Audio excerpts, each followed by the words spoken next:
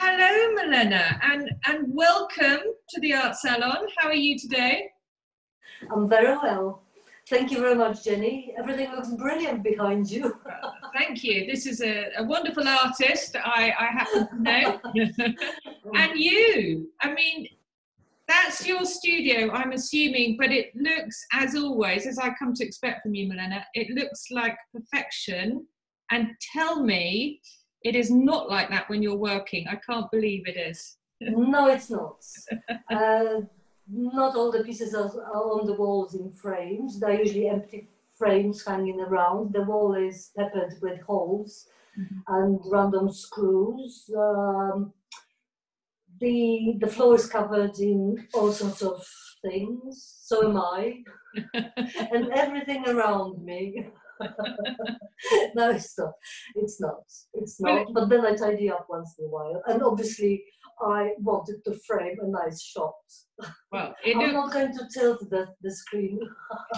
It's your usual perfectionism. Now, I know that you don't work on the wall, actually, that you work on the table. Is that the alchemist table right there? This is the table with the fresh layer of paper.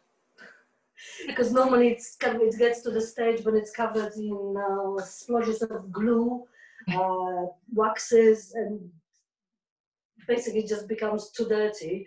And the fresh board would stick to it because the glue stays active forever, actually. Right. Okay. Apparently, I've been told, yes. And do you have I just put another layer. Do you have any unmade work there, or in progress work? Do you have a board there that you? Oh yes, yes. Everything you look at here, is waiting. It looks quite finished. No.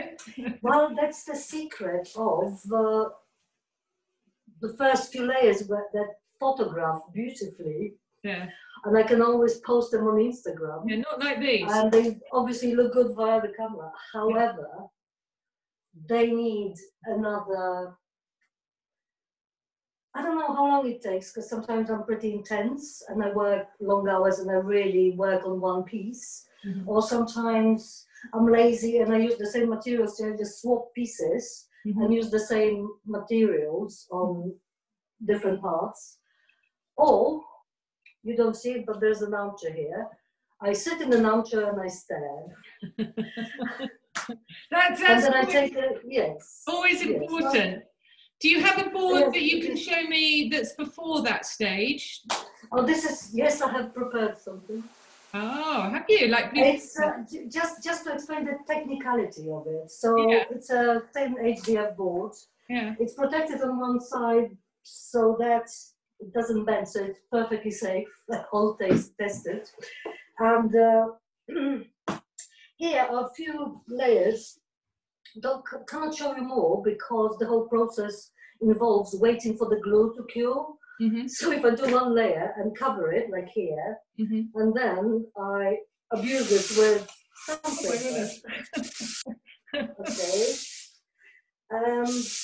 I have to wait. Oh yes, it's so brutal. See, the beautiful clouds, that's how they happen usually. Oh my goodness. That put shivers through me. I know. And look, this is the magic. So we're adding a bit of gold here. The glue was there, that's why I was able to do it. But now if I wanted to show you something else, I don't think there's any glue left here.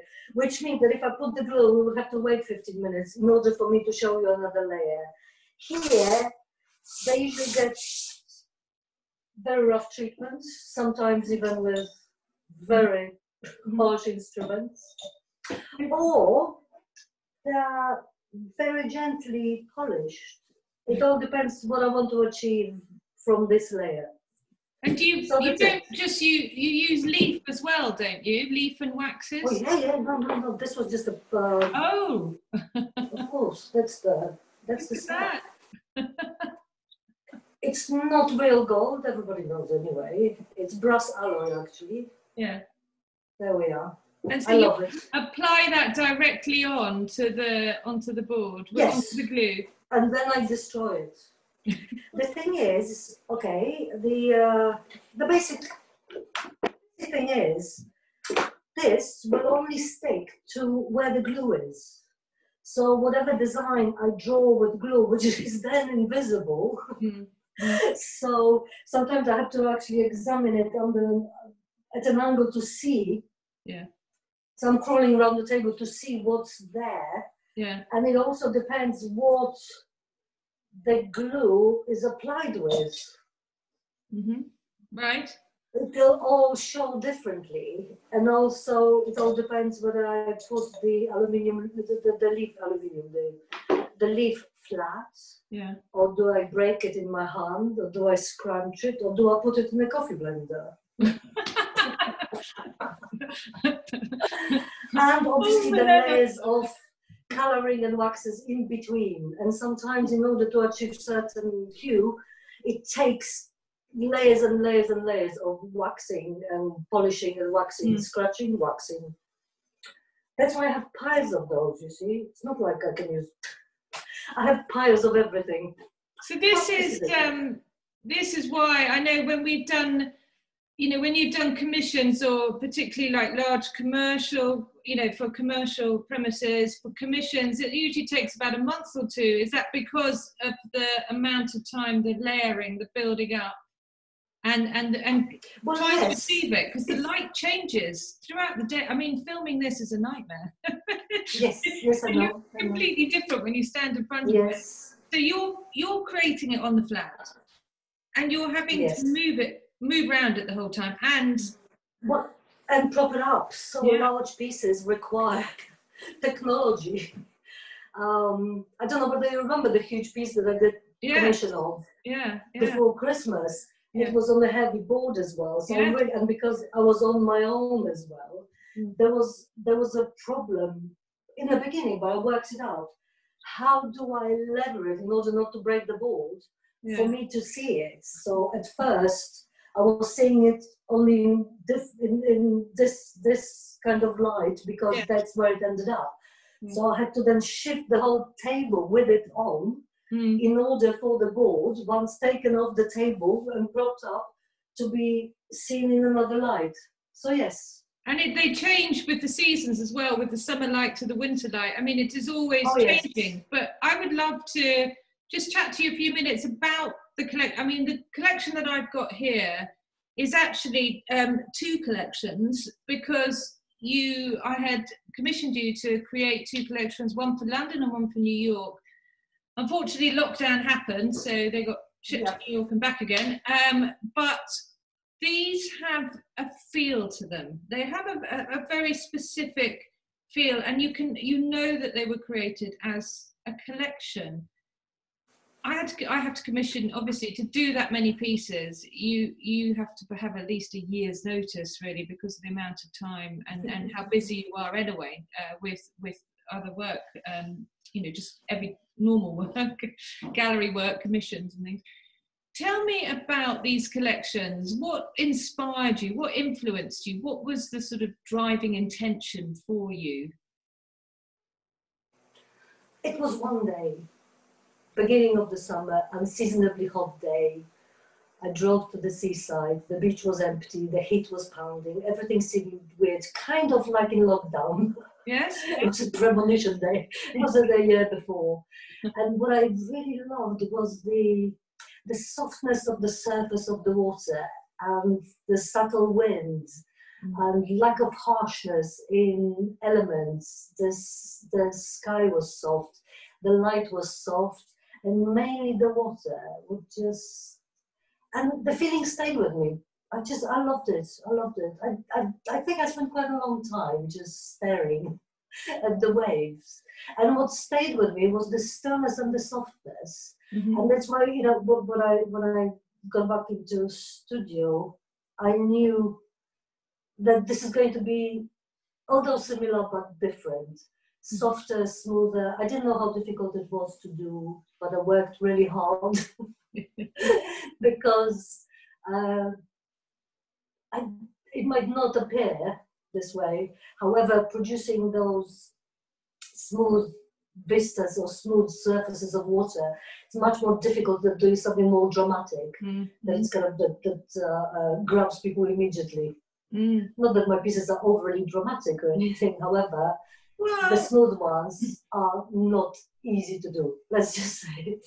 They are quite dramatic in the sense that they are sort of living, they change with the light throughout the day, but they are dramatic in their stillness. I mean, they're very heavily blended, a lot of these, so there's no harsh lines particularly. This one here, which I think is called Balsamic, is one of the very few that's got the purples and blues of your waxes in it, but the rest of them are very gentle, they're very dreamy, and actually very pertinent to this year where we sort of do want to go off out of our reality. And I think they are dramatic in that sense because of the movement. Now, you've discussed your process. This obviously can't be replicated, and I know when people want commissions, they can say, I'd like it to be more silvery or more golden, or I'd like more colour. But largely, it sort of must tell its own story as you're producing it. Is that right? Is that how it works? Yes, it is, because as much as I can plan work, as yet it is physically impossible for me to do anything in a manner which is precise enough for it to be planned from beginning to end, or to replicate something. I can replicate the colorway or proportions or the feel of the piece, but however, each and one of them is absolutely individual, because there's no human way to remember the amount of layers and mixes that happen, because the waxes that I'm using, they do have colors, however, they're mixed and applied one on top of another. So sometimes the hue is achieved by 7, 8, 10 layers of wax, and this gives this particular hue. There's no way to remember it or repeat it, obviously. No. Not that I'm planning to. Every piece is singular. They might look, I mean, unless I do diptychs. However, every single piece is just this piece. Also, however, I'm able to control what I'm doing. However, the precision is impossible as well. There is no, I'm using harsh things like this with the side of my hand pressing in, and I don't always know which layer will come through and what color will show when I remove the top layers. So it's a game. It's a game. And yeah, it's a game I play. Do you feel this collection delivered that memory that day on the beach? Do you feel that it did it achieve what you wanted? Yeah. Oh yes, most definitely. And I also I do like Romancing the Storm. I thought that I came up with such a beautiful title that I had to do a collection. And also some of the I sold one piece which turned out, I mean, it was just one piece, very kind of slightly gloomy and silver, and it was Romancing the Storm. And then it turned out to be very, very popular. People love drama, and apparently silvery, menacing clouds I understand, I see them as beautiful. That's why I included these themes in my work. And apparently lots of people do as well. I think they do. I think one thing we've touched upon is how difficult it is actually to show them on a screen or in a catalogue. I mean, they say the camera never lies, but unfortunately it does in your case. It's how do you manage when you're creating? Because I mean, they don't take 10 minutes to create, so you're going through all sorts of different light cycles in your studio, presumably. I mean, how on earth do you, because you can't control the sunshine, so I mean, if you cut the curtains, it's a completely different thing. So how does it work? Oh yes. You have to clamber all over well, I move them around. I carry them around. You move I them. even take them outside. Right. Do you take food? Yeah. I do. Oh, now I understand. You see, sorry to butt in. No. I understand those pieces more now. I know how to get the best out of them. few times people asked how to light my pieces, and my point was that they don't need to be lit. They need to have a source of light to reflect, because this is what they do. They don't need to be blasted with light, because they cannot die under light. Harsh light reaches them, or creates completely different piece. With some of the depth removed. They do become more harsh under certain lights, and that's the nature of the metals that you use and the polishes that you use. So this collection is obviously more of a dreamscape. What now? Have you been inspired by lockdown to look anew again? What's going on for the future for Millena? I think a bit of frustration was happening as well. I think there's, I don't know if you can see it, there is a piece here. Yeah. Mm-hmm. So that's got more movement in it. That's much. Yes. More, yeah. Yes. It was one of those kind of frustration moves. And they seem to work as well. However, it brings challenges as well, because I'm not saying this is easy. However, smooth vistas are much easier playable with light. Mm-hmm. When there's the vertical pieces of gold included, the light changes so much that it's very difficult. I'm working on it, and it's going to be really good. But it'll take some time and lots of work. Are you restricted in your size? I mean, you can go to whatever size at all. I suppose you could work in situ. I mean, I've got some much smaller pieces here, up to, I think that one's just over a metre, and I've got ones that are slightly larger than that. But I mean, the ones that we have created for people before, or you've created for people before, go large. But presumably you could fill an entire wall. Oh yes, you'd have that's my dream. That's my dream. I need to get my dream wall. Yes. Also, I can go straight on the wall as well. Okay. I just need to have a surface that into which the glue doesn't sink. That's it. Yeah, not too. I did the walls, but this was, not as beautiful as those. Obviously, every gilder does. You gild walls. They're fabulous.